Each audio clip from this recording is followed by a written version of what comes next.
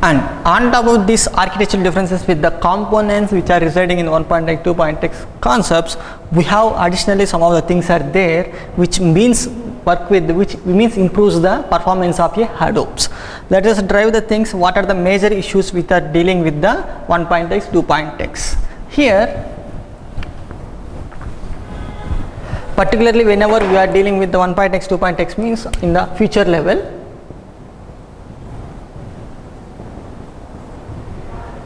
as the Hadoop core components means we have two things are there, right? What are the things? HDFS and MapReduce. Fine. In the 2.x we have additionally yarn, yet another resource negotiator which will uses to work with the cluster resource management. This also works with the advanced processing component on top of MapReduce to perform the Hadoop jobs in a faster manner, in an efficient manner. For that purpose itself, yarn will takes the very popular with respect to the 2.x and will leads the higher performances and higher throughputs. And on top of this was the first feature. We added one of the component, that is yarn, to the existing Hadoop cluster, HDFS and MapReduce. On top of this components level, we have in the 1.x, whenever we are dealing with these name nodes and other things, means we have to maintain only one name node and one namespace will be available in the 1.x. But here we can maintain multiple name nodes and multiple namespaces. What's it our advantages with dealing with multiple name nodes and multiple namespaces? And you got to understand this architectural differences, right? Let's go on with in detail.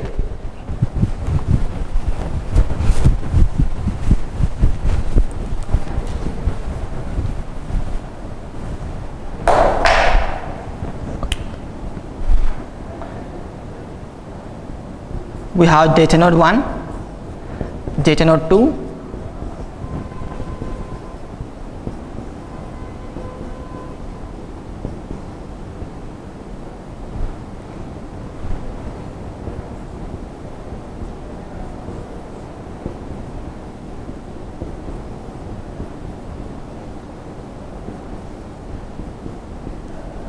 let's consider 8 data nodes, and I am driving this as a 2 racks. Fine. On top of this, we have to make a communication with the name node. Fine. As the name node will have the complete responsibility to work with these 2 racks. Actually, these connections we have to maintain. Both the racks will have the equal responsibility to share the complete data from on any one of the locations. Fine. On top of this, as the name node means only one name node, only one namespace is there. Suppose we have more number of requests are there to suddenly reaches to the name node. Means what happened? The name node unable to serve, and we have to maintain. We are giving the overburden to particularly which are residing in the process component, that is job tracker. In the majorly we are in the 1.x version, 0.x, 1.x version, we have only one job tracker in the name node which deals all the user requests and performs all the jobs in a name node. But that is what the one major issue with the job tracker burden. And whenever you are dealing with the single name node means we have to suppose again one name node is this active name node is get downs, means again we are having the issues with storing of metadata and accessing of metadata. For that purpose itself, in the 2.x they added multiple name nodes concept, and we can also maintain one more name node 3 also. Fine. What is the advantages by adding the multiple name nodes? Means whenever we are adding the multiple name node means obviously we may add job trackers also. Fine. In 2.x I am saying this processing components means we cannot say this as a job trackers. Actually we have to call it as a resource manager.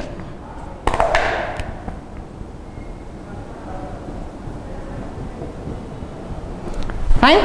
In 1.x we have job trackers, task trackers. 2.x we have resource managers and node managers.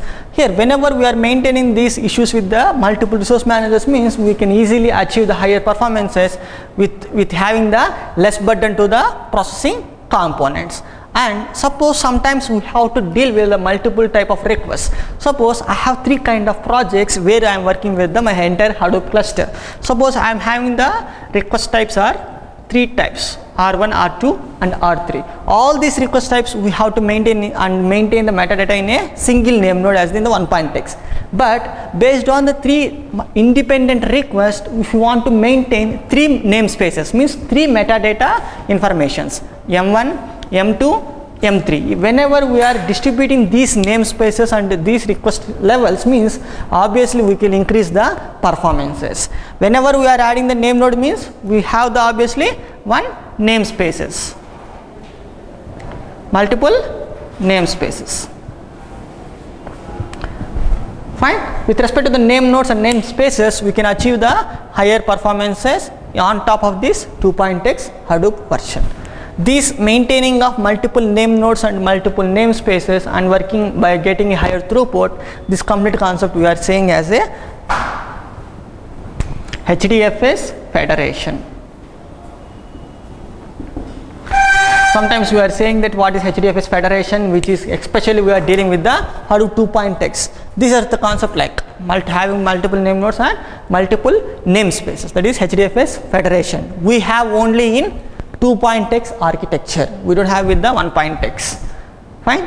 And we can also expect here in the 2.x we have additional concept that is high availability.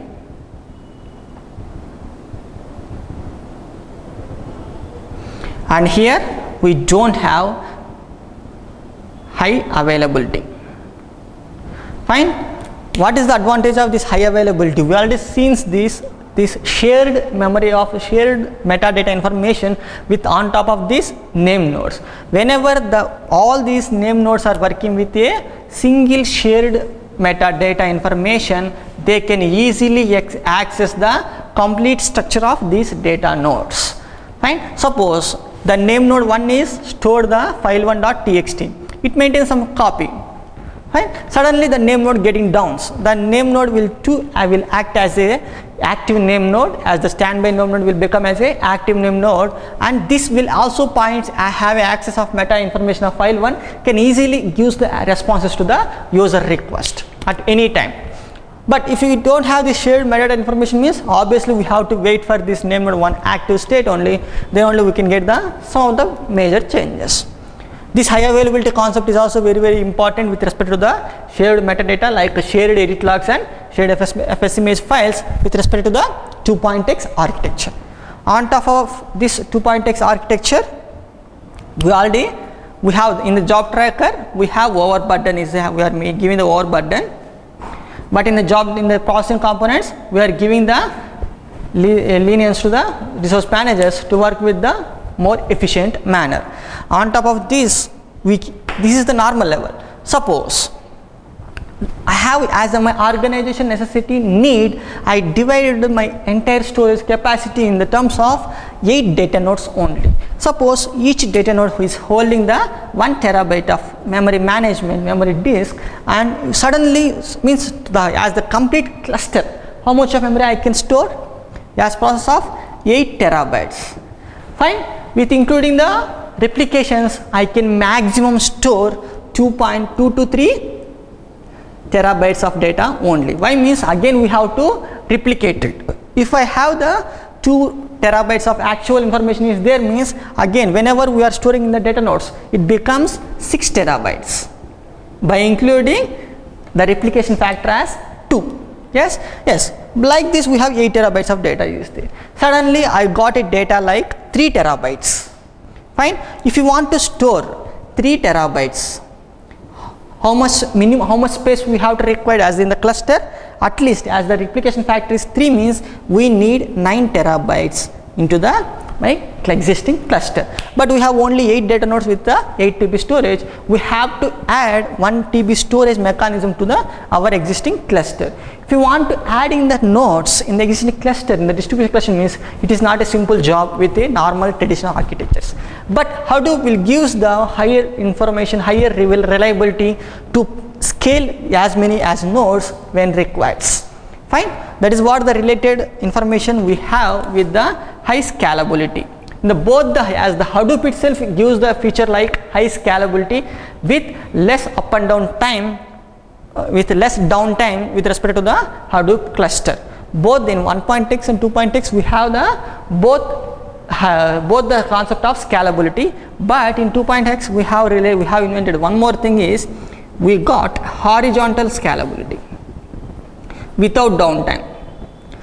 Here we can only perform the vertical scalability, not a horizontal scalability on top of this selection. What is meant by horizontal vertical means we can easily add the data nodes whenever you require based on the same network cluster itself. Fine.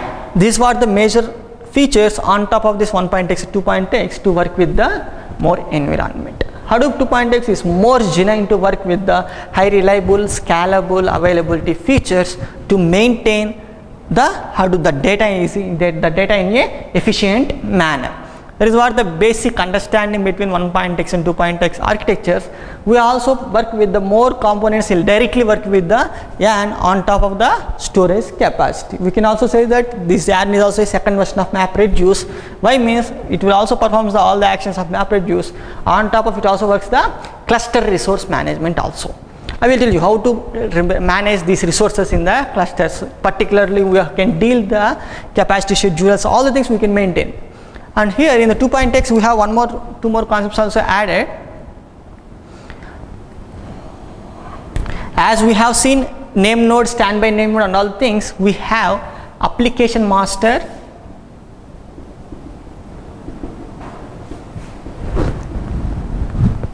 and capacity schedule.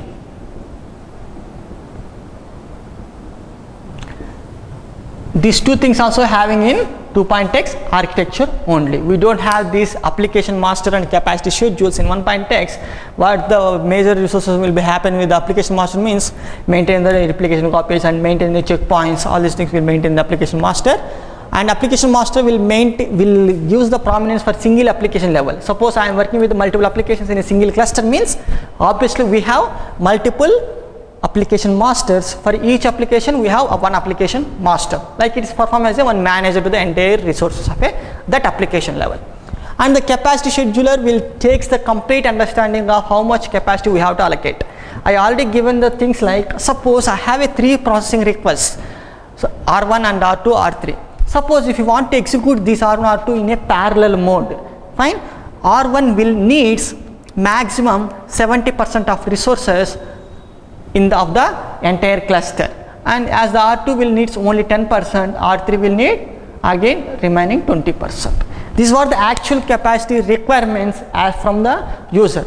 But as the normal Hadoop cluster means it gives the equal preferences for the 3 processes as the R1, R2, R3. For this purpose itself we can schedule, we can arrange the capacities of we can give the priorities to any one of the requirements, and we can arrange these cluster resources based on user requirement. How we can maintain and in the capacity schedule, how we can perform the capacity scheduler operations in the 2.x, everything we can check in the practicals. Fine. And however we have the multiple name nodes in the existing cluster. Each and every name node can have the read access of the metadata information, and only we are giving the right access to any one of the name node. This entire concept we are saying as a fencing in the HDFS. What is meant by fencing? Related to the editing of something like editing of giving the edit permission to the metadata. Fine. If you want to edit this metadata, if you want to write some metadata files like FS image and edit logs, means we have only one requirement, we are giving only one requirement specifications for any one of the name node. Suppose in among all the name nodes, only one name node will act as a active mode, which is having the active name node. Only that active name node will have the access of editing or writing permission to perform writing a tasks in the directly in the shared NFS image, that is metadata. As the remaining data nodes can only have the access to read the metadata information and to serve the request. This is nothing but some simple concept like fencing. And in the normal architecture, if you are already seeing that if you have some multiple thousands of nodes also, if you consider means, as the Hadoop means, it maintains for the large clusters, as the large companies, large customer based companies like community level companies like Facebook and Google, Yahoo, eBay, these are also Hadoop clients, Hadoop customers, and those are maintaining thousands of data nodes on top of to store huge amount of data as per their requirements. And as I said, rack means we are maintaining as the 40 nodes. Suppose if we have a 100 data nodes are there in existing cluster, and if you want to maintain at least 12 terabytes of processing, means it takes only 5 minutes. If you want to process a 12 terabytes in a normal 3 system, it takes more than that time, but within 5 minutes itself the Hadoop will performs, but at minimum we have to maintain 100 data nodes. As the Hadoop will also performs the tasks in a distributed manner, and it also executes the tasks in a parallel fashion. For that purpose itself, it performs in very well and in high speed executions. That is what the differences between 1.x and 2.x, and I will give you some of the in the practicals also. I will show you how to differentiate 1.x and 2.x on top of these versional differences. I hope you guys are already given the information related to the Hadoop distributions. We have majorly 3 different Hadoop distributions are there. On top of we are working with the several distributions are also there. More than we have 100 nowadays. In earlier days we don't have the contributors for the Hadoop as part of the only Apache Software Foundation. On top of this Apache Software Foundation, by giving the popularity for the Hadoop, the Cloudera and Hortonworks and Mapper. These are we are saying as a major contributions to the Hadoop in part of the development of a components and working their features. On top of this, we can also work with more customers, more contributors are there. These are the major popular resources, and Apache still is giving the resources as a open source, as a free, and these are also these things we are maintaining based on the client requirement. These are maintaining some customer base also, some paid customers also it is maintaining. And as part of this our execution and manner, I already given the information like I am using the Cloudera distributed version Hadoop to process, to work and to store the huge amount of data. I will tell you the scenarios where exactly the Hadoop will matches and to work with the Hadoop. And as per we are keep on adding the data nodes, means if we are in the Hadoop cluster, we no need to bother about that. We already given that all these data nodes and we are maintaining all the cluster setup with the commodity hardware only. Like this, with the commodity and less cost itself, we can maintaining a huge amount of storage capacity, huge amount of storage with on top of this Hadoop cluster, and finally we are updating with the HDFS, Hadoop distributed file system, as a fault tolerant and high reliable concepts.